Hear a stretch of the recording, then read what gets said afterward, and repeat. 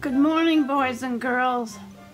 It's Carin Lee here in my living room in South Berwick for Carin Reads. We're back to books of longer length, and I have a very special one to share with you today. It's called Birdsong by Julie Flett. She is a Native American called a Cree Métis, which means her ancestors were Cree women and fur traders, French fur traders. She uses some Cree words in her story, and I'll point those out. Okay.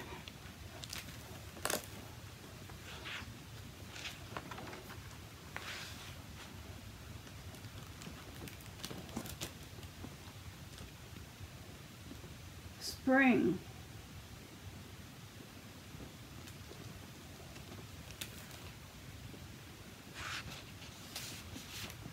It's a mucky spring morning as we pack up the last of our belongings and leave our little home in the city by the sea. I'm going to miss my friends and cousins and aunties and uncles. I'm going to miss my bedroom window and the tree outside. Goodbye, tree friend, I whisper.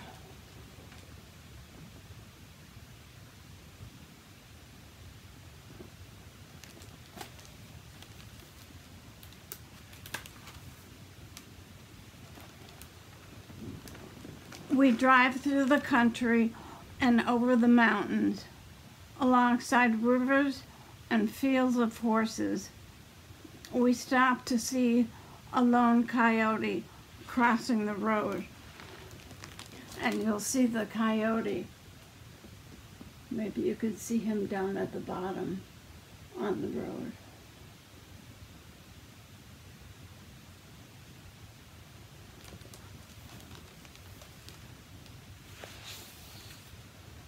Our new home sits on a hill overlooking a field, and past it, another home.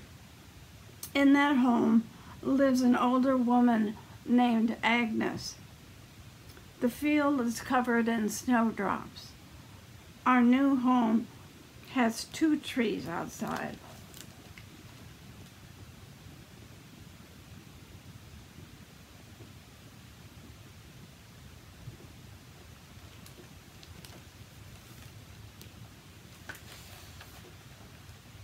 And creaky stairs inside. My new room has a shelf for books and pictures and a desk for drawing, but I don't feel like drawing. My hands are cold. My mom and I bundle up together under the covers in our new home in the country, far from the sea.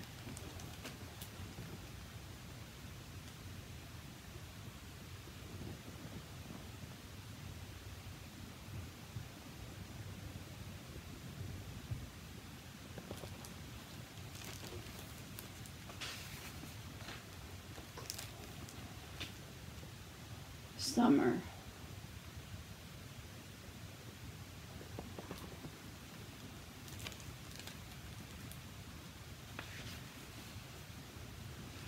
Our new home hums with peeps and whistles and rivets and chirps. I watch Agnes, our neighbor, working on something in her yard. Why don't you visit her, Katharina, my mom says. I nod. Okay.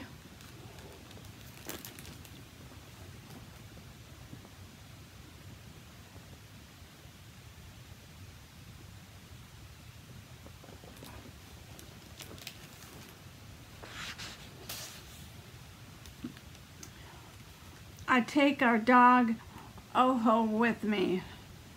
Oho means owl in Cree. Hello, Agnes, I say. You must be Katharina, she says. Woof, Oho barks. Your mom has told me all about you, Agnes says. She says you love to draw. I do. Agnes loves to make things out of clay. She shows us around her yard. There are berries and flowers and so many of her clay things. They look like branches and birds and flowers.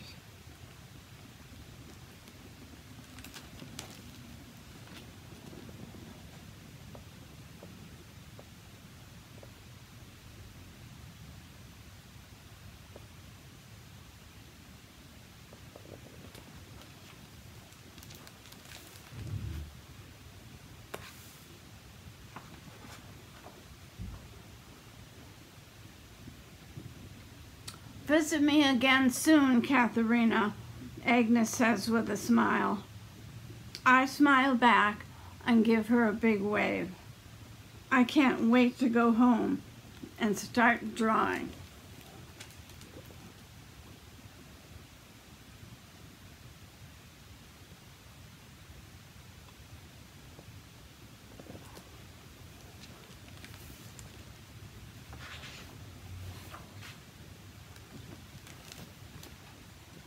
Fall.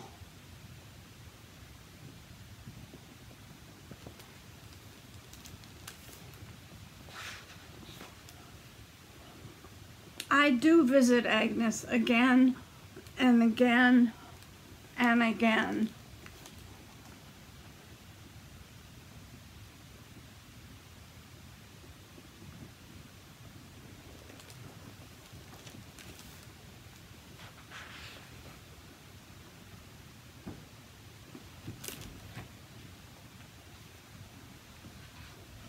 Agnes digs in her garden. I help by gathering extra leaves that'll get mixed into the soil. The worms love this. It's getting cold and windy and creaky. Agnes says she's getting creaky too. Would you like to see what I'm working on, Katharina? She asks. I like that, I say.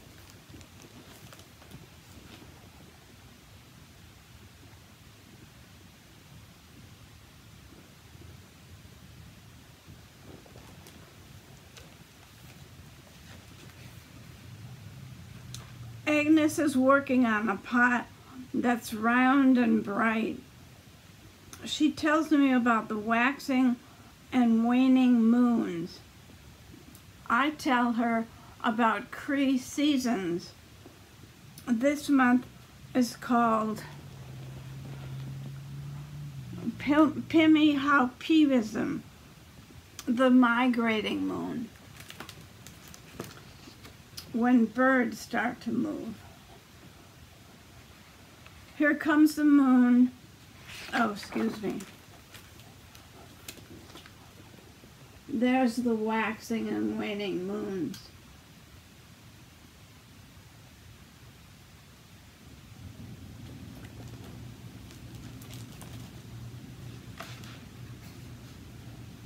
Here comes the moon and two shiny seagulls, and there go the geese.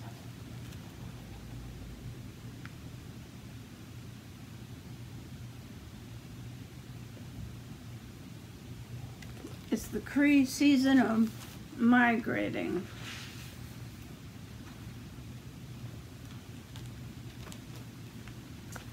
Winter.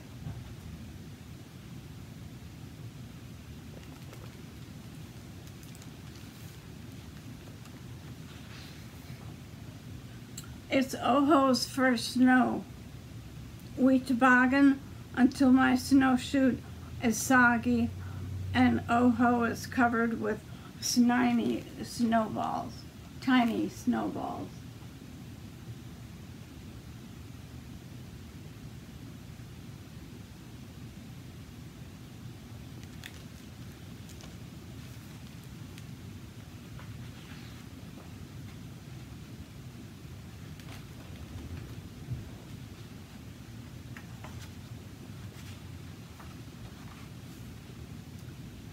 Afterwards, we warm up with Mom by the fire and then help her finish making salmon stew to share with Agnes. Agnes hasn't been out as much and needs a little help over the winter. She likes the salmon stew. Her daughter, who has come to stay for a while, likes it too.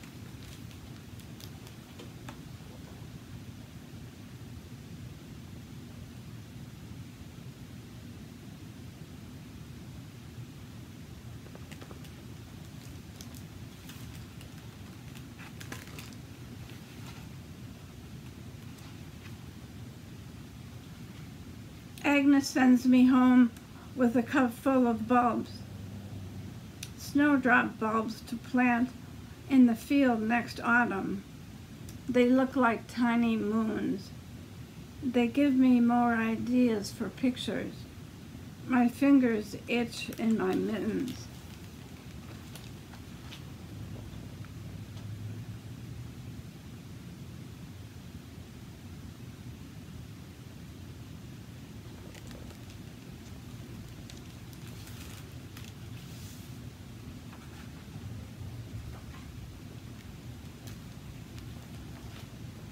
Spring.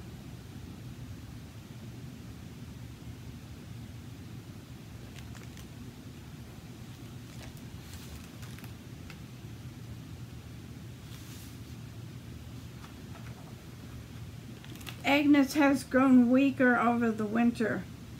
Still, from her bed, we can hear the spring birds singing their songs and the tickle of the branches against her window. We listen to the sounds together. The snowdrops are peeking out. I wish Agnes could see them. I have an idea.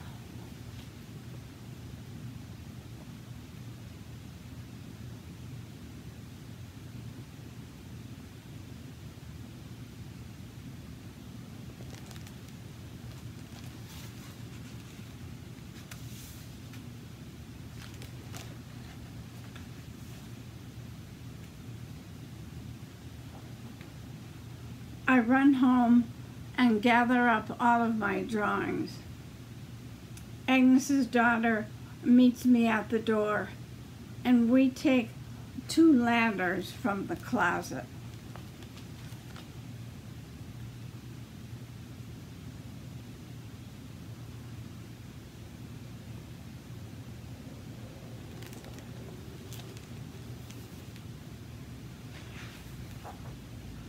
When we're done, Agnes says it's like a poem for her heart. Then I sit with Agnes and we talk about making things, mucky things and things with strings and songs and paper and words. And then we sit quietly together on Agnes's bed until it's time to say goodbye.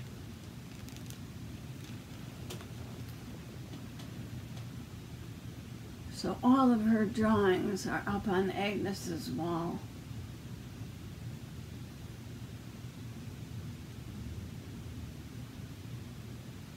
Like a poem for Agnes's heart.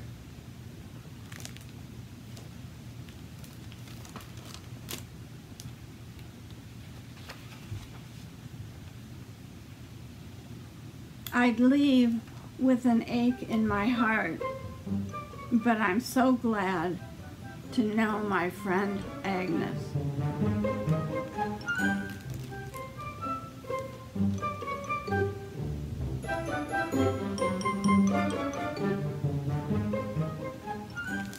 Okay, what a beautiful book.